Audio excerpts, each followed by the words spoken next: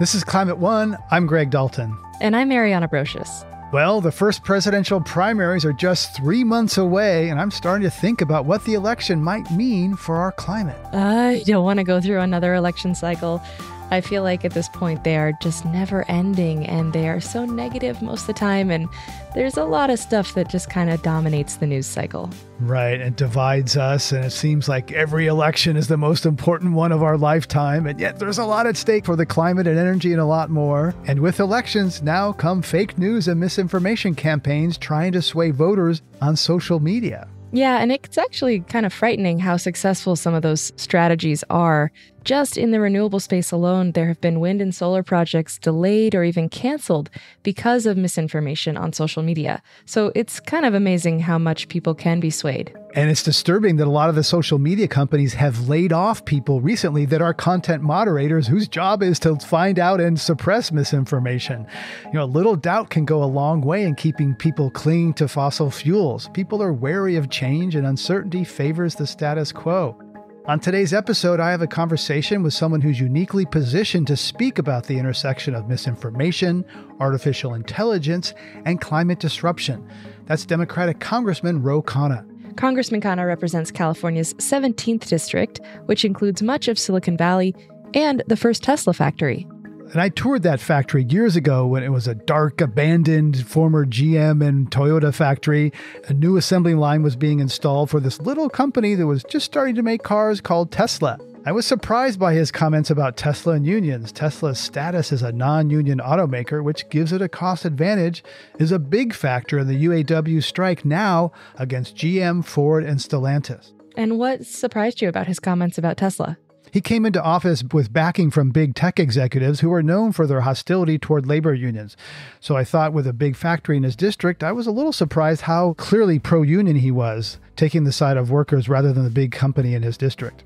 Yeah, Khanna won his seat from an 8-term incumbent Democrat who was supported by California's political establishment and labor unions.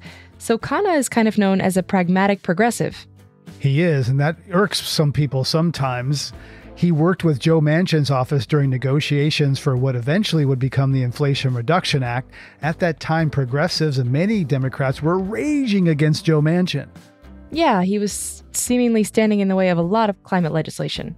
In 2021, Khanna was chair of a subcommittee of the House Oversight Committee, and he brought some attention to the role social media platforms play in spreading disinformation about fossil fuels and clean energy. That role of social media companies doesn't get a lot of attention in the energy conversation. Images of wind turbines on fire are one example of smear campaigns on social media that sow doubt about renewables. And in fact, renewables are safe and clean. And maybe the more well-known thing he's done recently is that Khanna presided over historic hearings where big oil executives testified under oath about their company's role in climate misinformation. This was a big deal. It was a big deal. Let's hear a moment from the hearing when Congressman Khanna asked Exxon CEO Darren Woods if the company would admit that it was a mistake when a former CEO denied the link between burning fossil fuels and climate change. When I make a statement that's wrong, when most people make a statement that's wrong, they say, okay, it's a mistake, we regret it. I'm just asking you for that. I assume now that it's a false statement that the company regrets making it and would acknowledge that, right? I think the expectation would be that we'd look at that at the time it was said, and years ago that was. But forget whether it was consistent or not. Can you just acknowledge that it was a mistake to make? If someone makes a mistake, just say it was a mistake, and you regret that statement was out there. Would you say that? I don't think it's fair to judge something 25 years ago with what we've learned since that. Well, time, I'm disappointed that you're not even willing to say that something is a mistake. I have two things to say about that. First, the basic science of greenhouse gases goes back more than a century, and famed scientist Edward Teller warned the oil industry about that in the 1950s at the 100th anniversary of the American Petroleum Institute. So Exxon knew. Totally Exxon knew.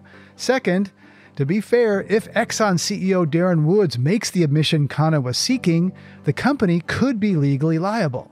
Yeah, but that's exactly the point, right? Congressman Khanna and others believe big oil should be liable for the harm its products have caused. That is the point. Oil companies are trapped by decades of deceit, and that's what made these hearings so compelling and interesting. Well, it was historic hearings similar to the big tobacco hearings. Until then, these big oil CEOs had never been brought to the United States Congress to explain their lies about the cause of climate change. For many, many decades, these oil companies knew that burning fossil fuels causes climate change. Their scientists have the most up to date science, and yet they'd have executives go out and mislead the American public.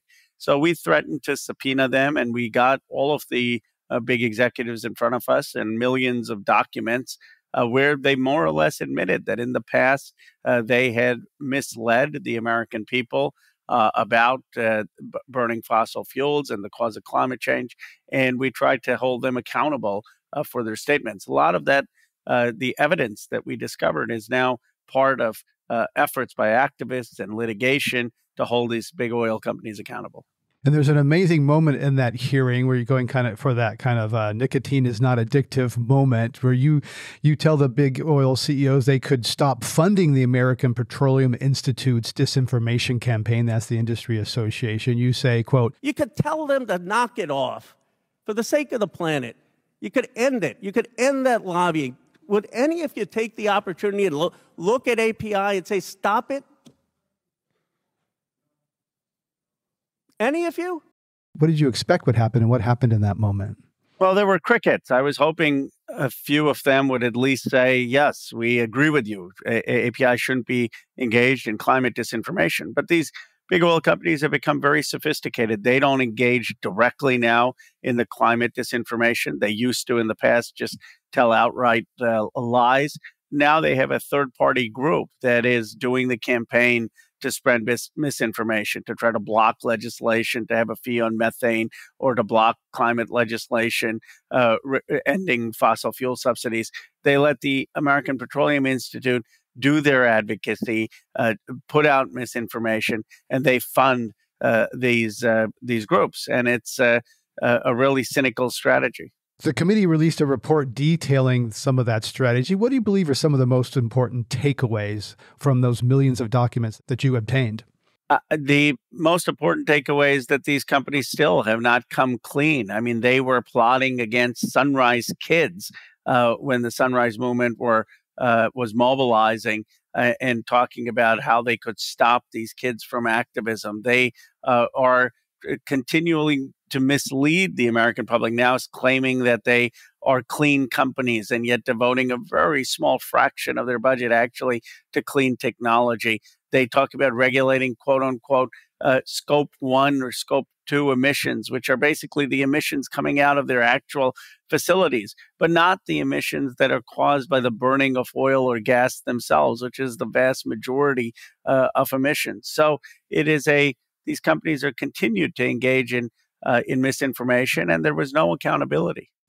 Well, what personal responsibility do I drive electric cars? I don't know what you drive, but for people who fly and do burn fossil fuels, isn't there some also personal responsibility? I mean, I understand that there's deception from the suppliers, but what's the responsibility of individuals? Well, I think there is obviously some responsibility to have carbon offsets or to live responsibly, but I don't think that this issue is a individual responsibility issue. I mean, where you said, well, let's recycle or let's do small things. This is a systemic issue where you've had certain corporations make billions of dollars on basically being able to pollute the climate. And what we really need is policy, macro policy that is going to change that. The most important thing being massive investments in renewable energies and public transportation. But the second thing being having some price on carbon.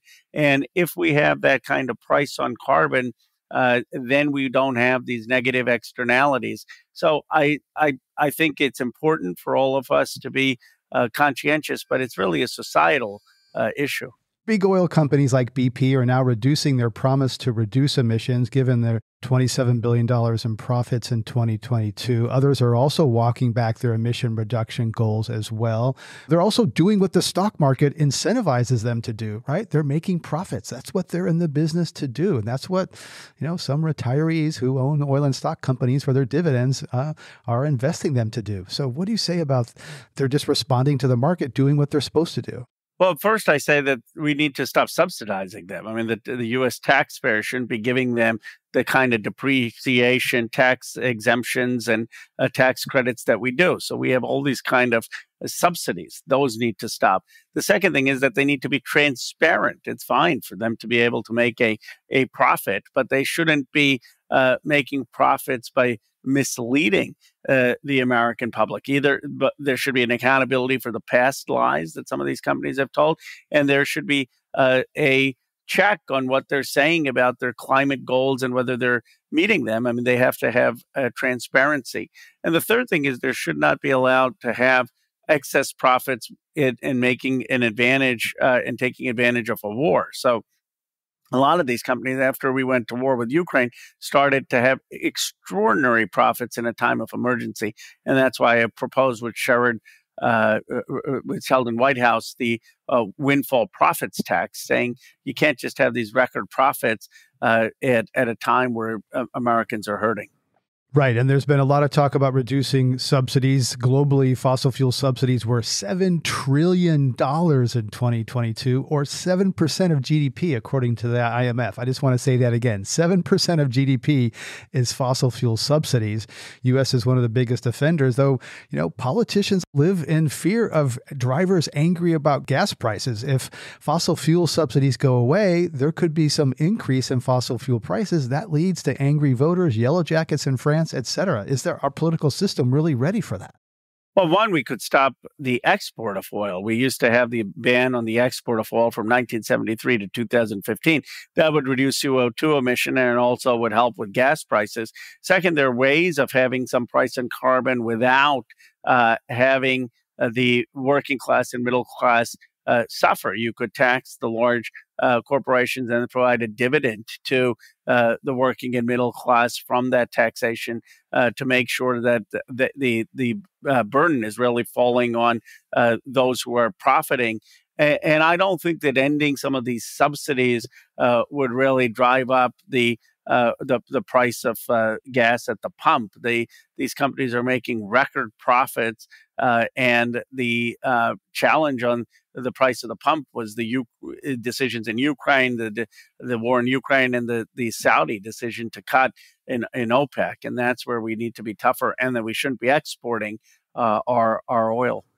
I interviewed a board member of ConocoPhillips earlier this year, and he would say actually that oil companies are not very good at making money. While they have some years, like 2022, eye-popping profits, there are some years they lose a lot of money, and critics of the industry often look at the profitable years and ignore the years where they lose money. And over time, this is Arjun Murthy, he's on the board of ConocoPhillips, says actually oil companies are not so good at making money. So, are you cherry-picking your time frame there? And if you look broadly, they don't make as much money. They make a lot, they lose a lot over time. Well, that's an argument for diversification then of these companies into renewable energy. And it is an argument for American consumers of why we want to transition to less volatile energy supplies. I mean, we don't want a situation where you've got $3 gas going up to $4, $5, $6 gas and wildly fluctuating profits. So that is an argument for why we shouldn't be subsidizing the oil and gas industry and should be having more investment in renewable energy. So what's happening now? You're in the minority. Republicans are in control of the House. They have a very different agenda. They've got this, Project 2025, looking at setting an agenda for Republican agenda if they win the White House next year. So how's the energy landscape shifted now that you're in the minority and Republicans are in charge of the House?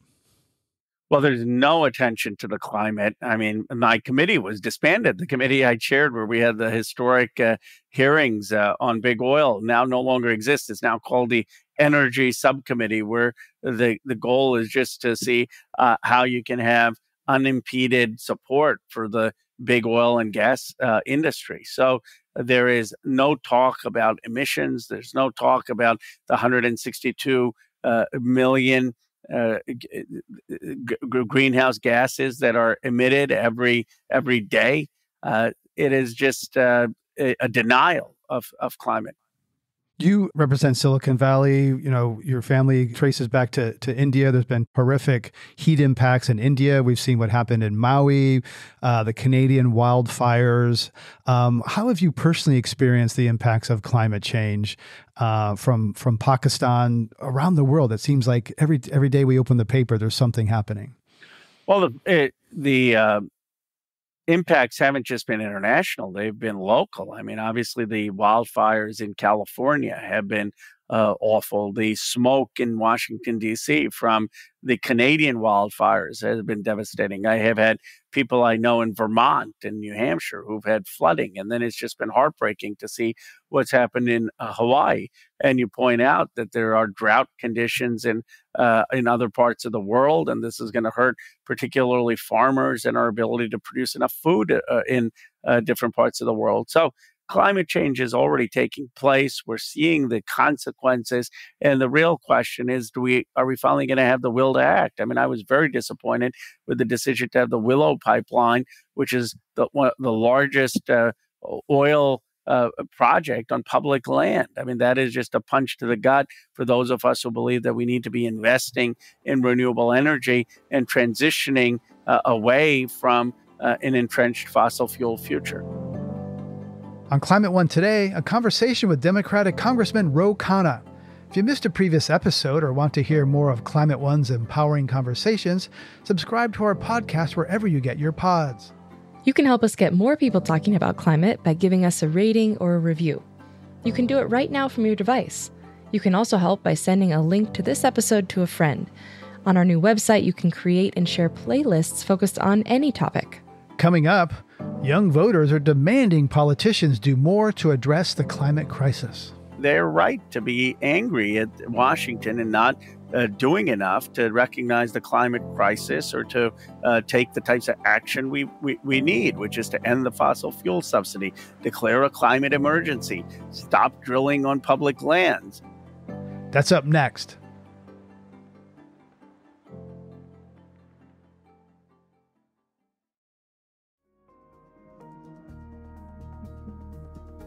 In March, the Biden administration approved a controversial oil drilling project in Alaska's National Petroleum Reserve known as the Willow Project. The approval caused a significant outcry among climate and environmental activists. Yeah, people were really upset about this decision, and the Biden administration claimed that its hands were tied because ConocoPhillips, the company behind the Willow Project, had already purchased the right to drill in that area. Right, and Joe Biden was elected to restore the rule of law. Still, environmentalists say this commits us to burning more fossil fuels at a time when we need to burn less. But recently, the administration made the decision to permanently ban oil and gas drilling on 10 million acres in the reserve, and it plans to cancel 7 leases that the previous administration issued for the Arctic National Wildlife Refuge. Which means the administration is doing what it said it could not do when it approved Willow. Let's get back to my conversation with Congressman Ro Khanna, who's a vocal critic of the Willow Project. The president ran on saying no new drilling on public lands, no new oil drilling there. The Conoco could have taken the administration to court, and the authority may have been challenged, and we could have seen how it would have resolved. But there was no reason for the administration, for the Department of Interior, to approve that. It was a mistake. Right. But there is definitely a shift. Do you think that the Biden administration is worried? What I've heard is they have a problem with young voters who turned out for him in 2020, and they look at Will and say, I'm not, there's already an enthusiasm gap for Joe Biden. As administration, are you concerned about young climate conscious voters turning out in 24? I am. They really were disappointed with the Willow Project. They really were disappointed with Mountain Valley Pipeline, which is a shame because the Inflation Reduction Act was such a win for climate. The fact that the president is trying to create the Climate Civilian Corps through executive order is a win for climate. But these moves were really unforced errors. And they sent a very disheartening message to young activists. And when I meet young activists, it's one of the first things they bring up. And so we need to address it. And I'm glad the administration is taking corrective action. You mentioned young activists. There's a group called Climate Defiance, and we've seen recently people gluing themselves to airplane runways, disrupting, even going after Democrats, governor of Massachusetts, et cetera. I saw a video on Instagram or TikTok where they actually were more friendly toward you. There's a growing, somewhat radical youth protest movement because they're scared and they don't see a change happening. How do you see that Climate Defiance group and those kinds of more confrontational protests, even going after Democrats? Well, I respect them. I mean, they're nonviolent protests. So obviously, I don't agree with anything that crosses the line into violence or vandalism. But the Climate Defiance has been perfectly peaceful. All they're doing is disrupting a speech or a hearing to make their point.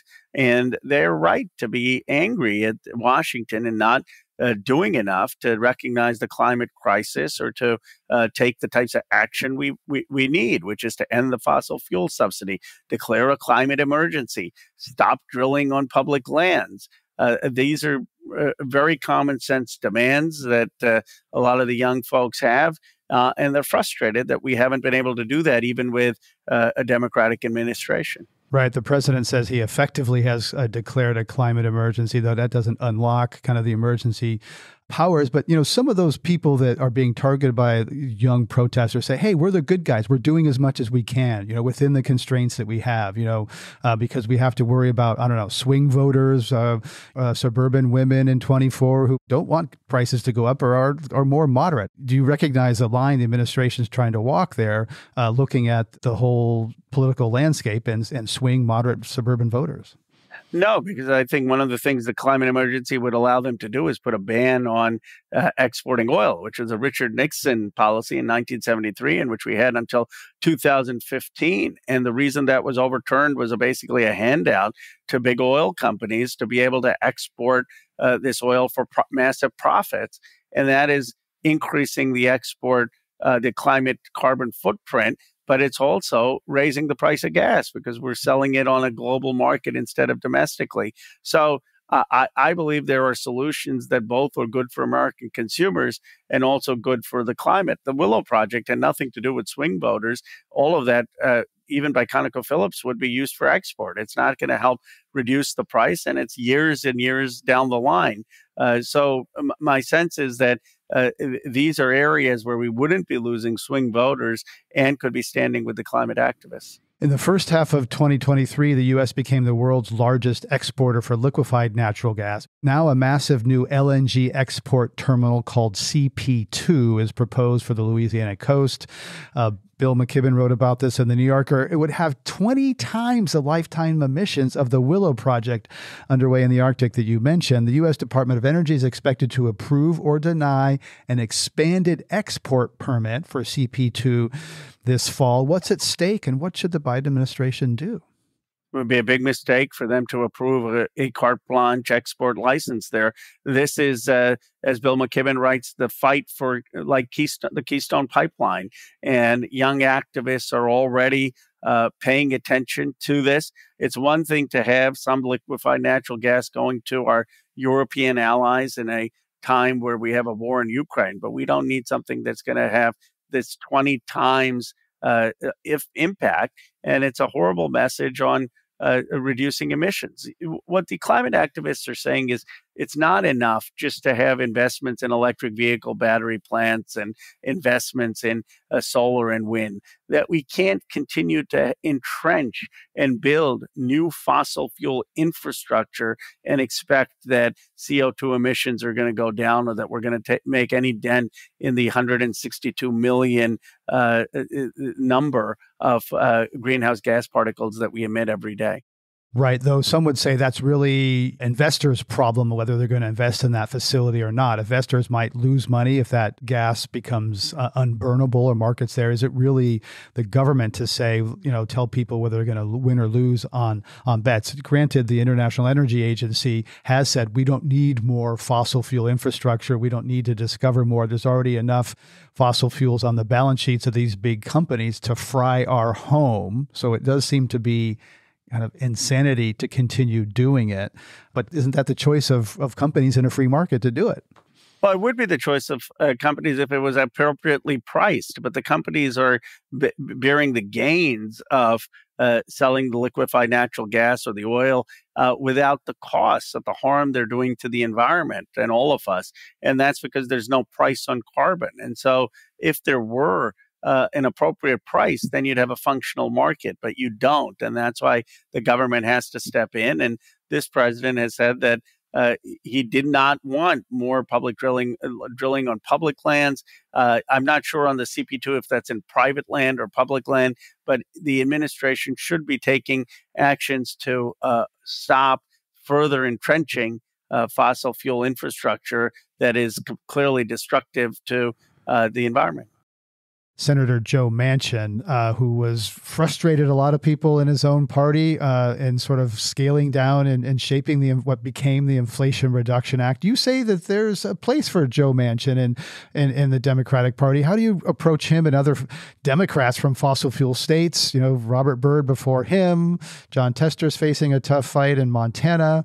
How do you're part of the Progressive Caucus in the House. How do you see moderate Democrats who are in perhaps a different place on fossil fuels and climate than you are?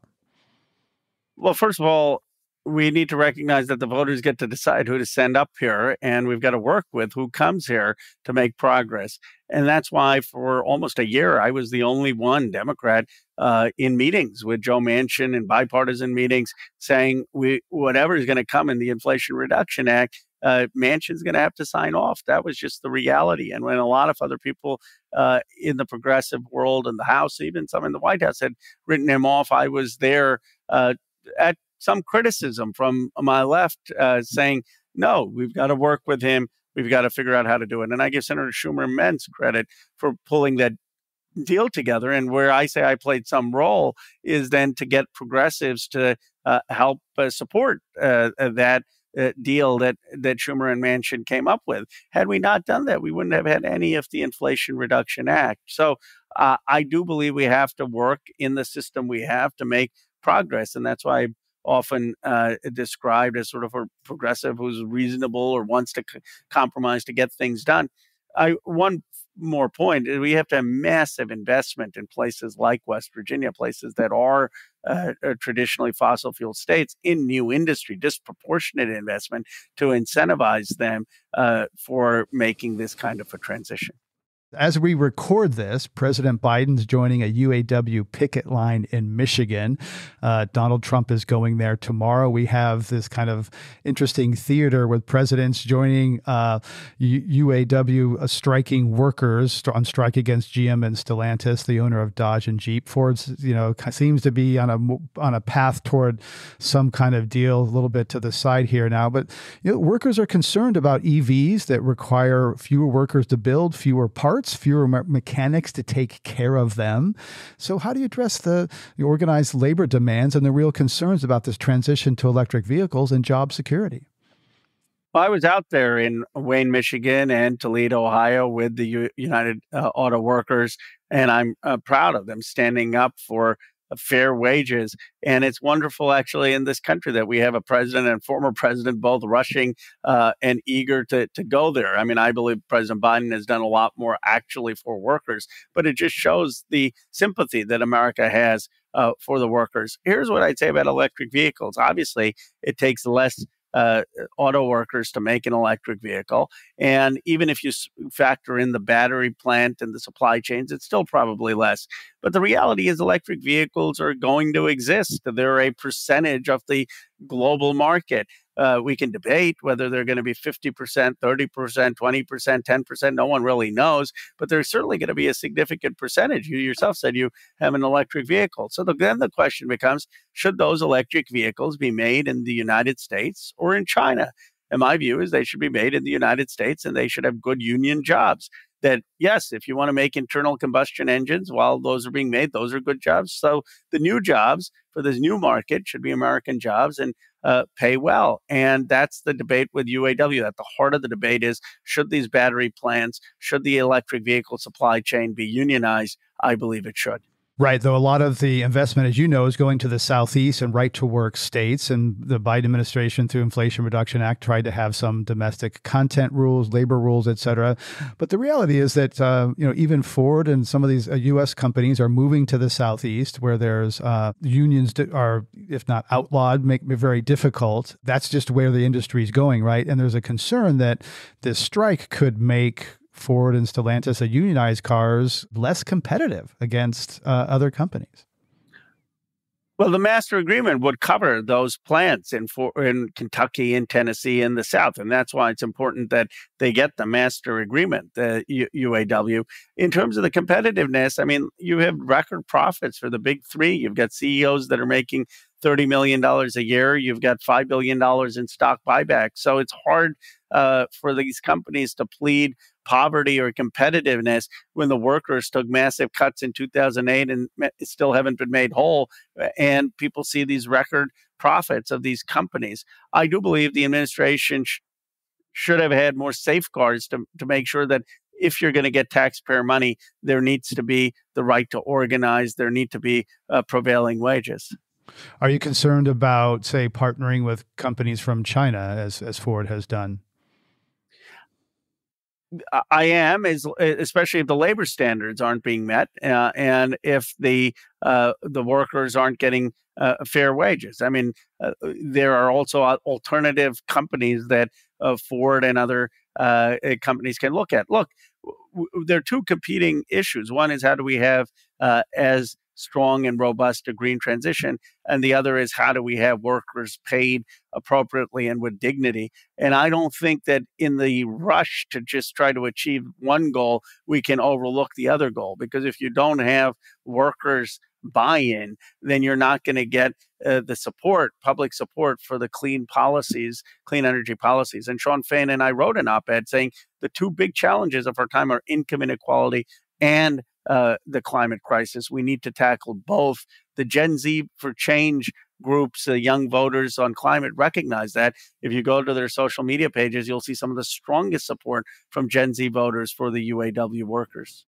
The largest EV manufacturer in the world is Tesla, whose first factory is in your district. The California Department of Fair Housing and Employment sued Tesla last year, alleging discrimination against Black workers who are severely underrepresented in the ranks of executives, senior officials, and managers. Companies faced other litigation regarding worker safety. As a person who represents Tesla workers, presumably who live around that Fremont factory, how concerned are you about Tesla and its place in this ecosystem and its labor practices? Well, when I was in the Obama administration, I had advocated for the unionization at Tesla. I said we should be conditioning the Treasury Department funding to allowing Tesla workers to unionize. And I was outspoken about that, and I have remained outspoken about it. And it is unfortunate that the Tesla workforce isn't unionized. It's a real concern in this electric vehicle transition.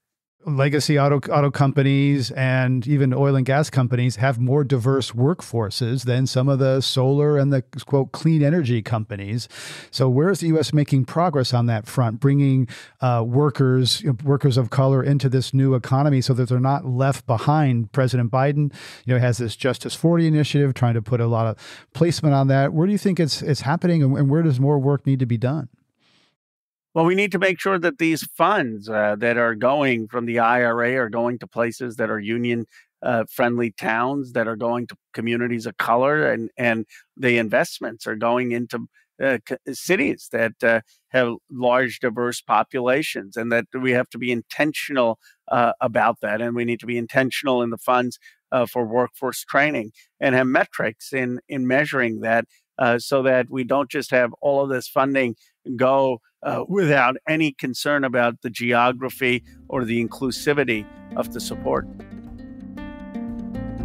Coming up, what would a Green New Deal for health mean for victims of climate disasters? We need to have that kind of a infrastructure so that when there are climate emergencies, people can get the health care that they need. We don't have that. We didn't have that with the flooding in Vermont. We didn't have that with the emergency that we saw in Hawaii. That's up next.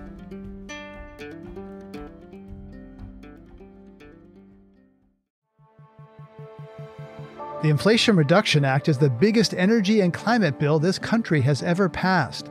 It's a huge bill, and success will depend on implementation, how the money moves out to people and states. In my conversation with Congressman Ro Khanna, I asked him what the law gets right and where it could be improved. It was a historic investment. I mean, the largest investment ever. I think it does an incredible job in getting solar and wind and electric vehicles and battery plants off the ground in the United States. What it needs to improve is more labor checks so that the money shouldn't have just been going without conditions for allowing the right to unionize, allowing for prevailing wage. And there's needs to be more scale of the investment. I mean, to put it in context, it's $300 billion over 10 years. Our defense budget in the same time will be close to $8 or $9 trillion. So it's an investment, but it still dwarfs the investments we're making in our military when the climate crisis is a huge existential threat.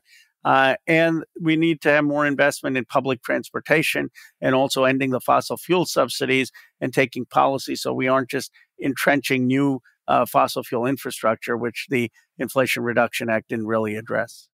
Implementation of the IRA, the Inflation Reduction Act, is going to be critical to meeting U.S. emission reduction goals, about 43% the EPA believes the law is capable of. But what are some of the obstacles or barriers you see to implementing the IRA? Because certainly there are Republican governors who and others who may not be so invested in the success of it.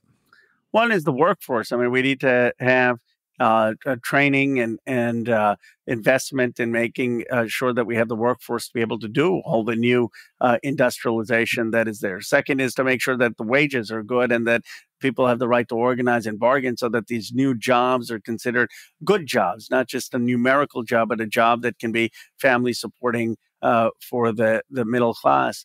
And third, that there is accountability and that we're monitoring the timelines of these projects and not getting delayed in bureaucracy and red tape so that the American people know we're capable of doing big things. I mean, the Empire State Building most famously was built in a year. And there was a sense at one point in time that America could do big things fast. We've got to have that same kind of urgency when Governor Shapiro got I-95 correctly built after the huge storm in a few weeks. There was such a national pride because we weren't used to that. And we need to be able to do that at the federal level. Utah Republican John Curtis is chair of the Conservative Climate Caucus in the House. He's less concerned about getting all fossil fuels than I am. And we had a good conversation recently on this show. Do you talk to him? Do you think you can find common ground with conservatives and other Republicans on energy and climate? It's been hard on climate. I mean, I talk and work with Republicans all the time. I work with Nancy Mace on childcare. I work with Marco Rubio on economic development. I guess one place there is possible common ground is on the steel bill that I'm talking about, build new steel plants in America on national security. And it just so happens that those things will have a lower carbon footprint. But if you lead with the Republicans with let's lower carbon footprints, they'll probably walk away. If you say let's produce things in America, build things in America, they may be open to it. And then it turns out the new technology is better on CO2 emissions. The other place is clean air, clean water. Let's get PFAS out of out of communities. Those arguments also can appeal sometimes to more Republican leaning voters and members of Congress who come from a tradition of sometimes stewardship of the land, stewardship of the air, from a faith tradition. I mean, my faith in terms of my Hindu faith is a is certainly one of respect for the world and planet we live in and all living organisms, that there is a divinity to that. And other faith traditions have the same kind of reverence for the land and the water and our obligation to it. And that is a language that sometimes finds common ground with Republicans.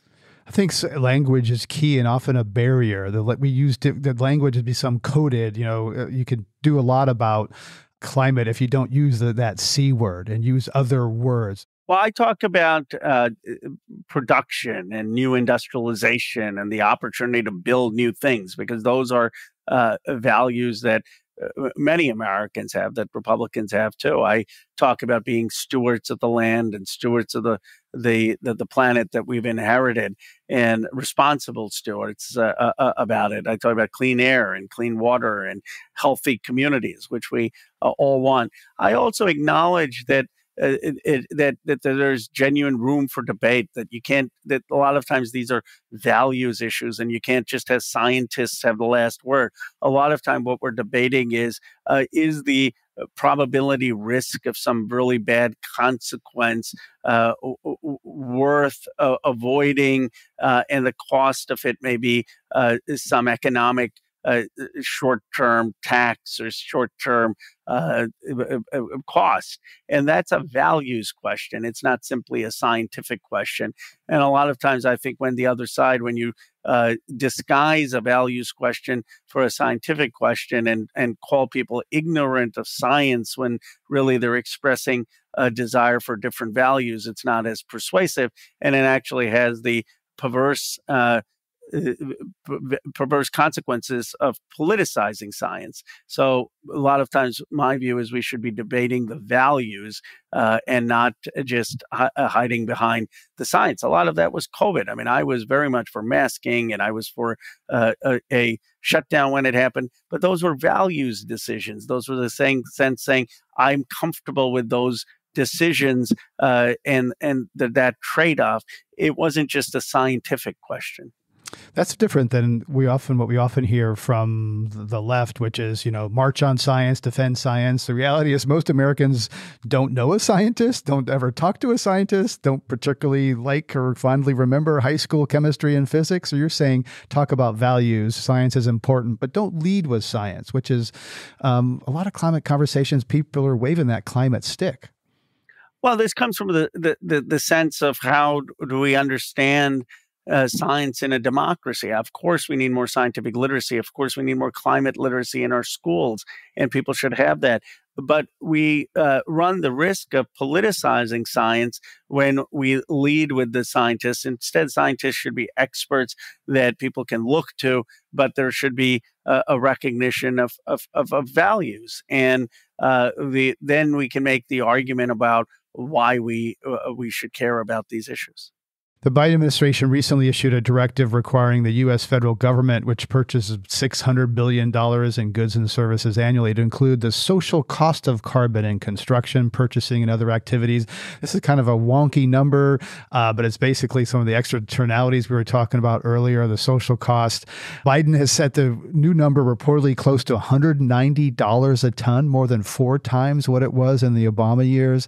So how important is this social cost of carbon, and how do you explain it to people, because it's kind of hard to follow?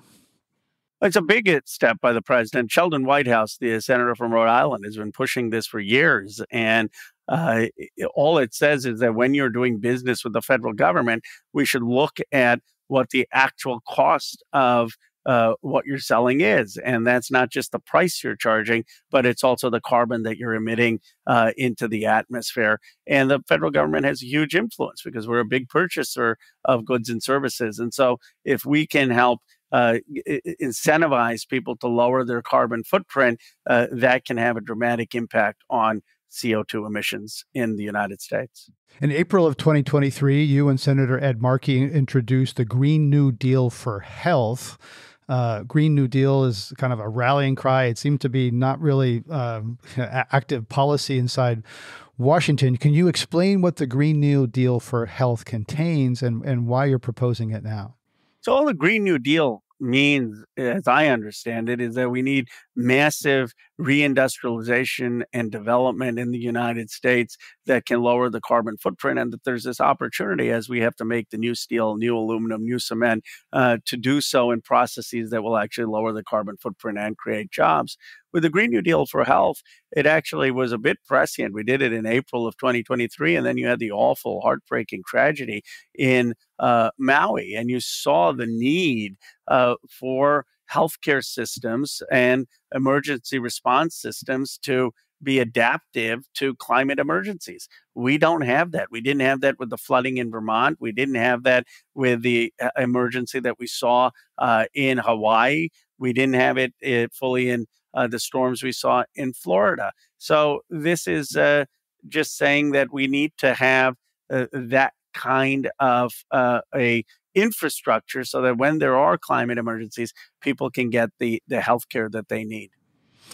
Right. And those costs are just soaring, and we don't seem to sort of, people don't personally feel that cost. They think it comes from, I don't know, some Uncle Sam's pockets somehow that's not related to their taxes.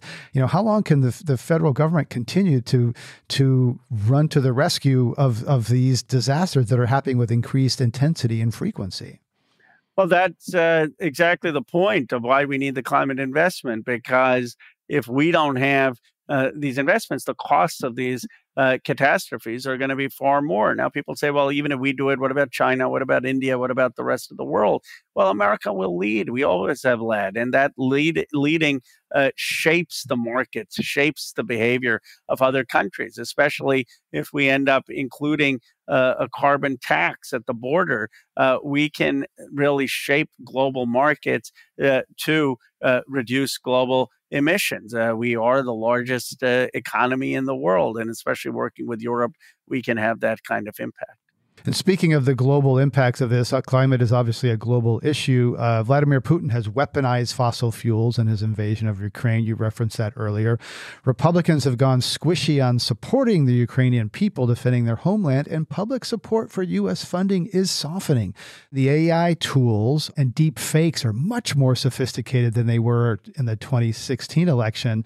Is that on your radar, this potential, what some people, Scott Galloway, a podcaster I listen to, and others have said, there's a coming wave of Russian disinformation on oil and gas motivated by Ukraine and aimed at the U.S. election? I'm very concerned about Russian disinformation. I'm concerned about Chinese disinformation. When I was in Taiwan, there was so much concern about Chinese propaganda, and there's going to be concern about Russian propaganda in the United States. And that's why we need to have some rules adopted by Congress about the use of deep fakes, about the use of AI for propaganda and disinformation.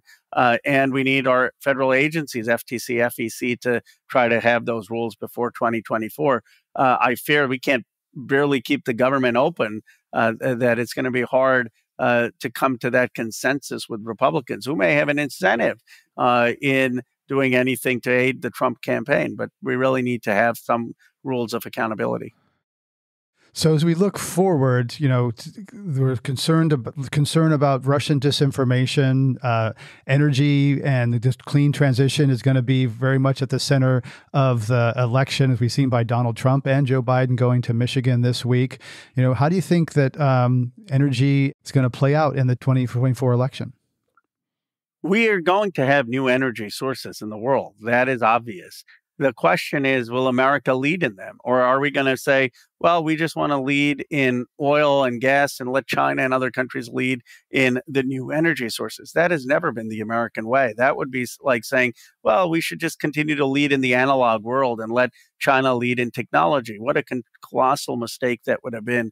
I want America to lead in the clean energy race. I want those jobs to be good paying union jobs or high paying jobs in communities. And I want us to help reindustrialize, reinvigorate this country's economic prosperity with this opportunity that we made a mistake by hollowing out our middle class, working class industrial base. Now we have this opportunity to rebuild it in a way that has a lower carbon footprint. Let's take this opportunity not just to tackle climate, but to transform the economy in a way that's going to uplift people like the UAW auto workers who are striking. And that's why that strike is so critical, these new EV jobs, these new solar jobs, these new climate jobs have to be good paying jobs, and they have to be at least as good as the old jobs.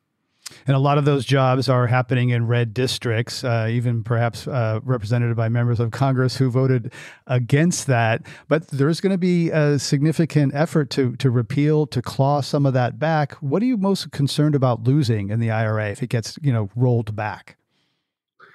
I'm most concerned about losing some of the tax incentives for electric vehicles that could just shut down or reverse the market. I'm concerned about losing the funding for new solar and wind plants. I'm concerned about losing the incentives to invest in new clean technology.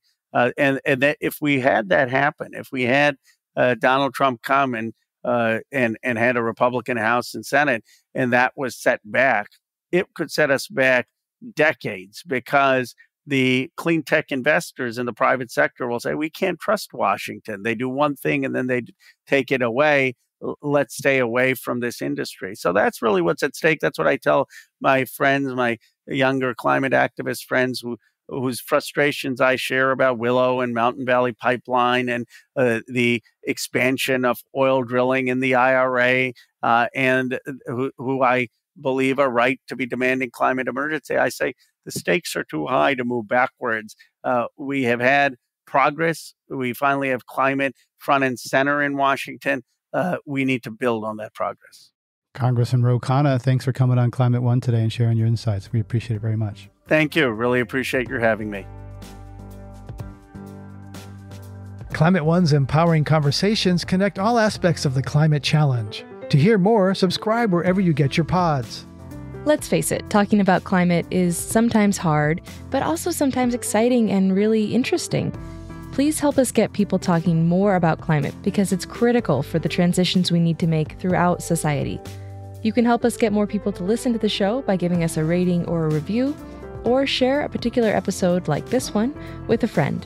By sharing, you can help people have their own deeper climate conversations. Brad Marshland is our senior producer. Our managing director is Jenny Park. Ariana Brocious is co-host, editor, and producer. Austin Colon is producer and editor. Our production manager is Megan Basilia. Wency Shada is our development manager, and Ben Testani is our communications manager. Our theme music was composed by George Young. Gloria Duffy is CEO of the Commonwealth Club of California, the nonprofit and nonpartisan forum where our program originates. I'm Greg Dalton.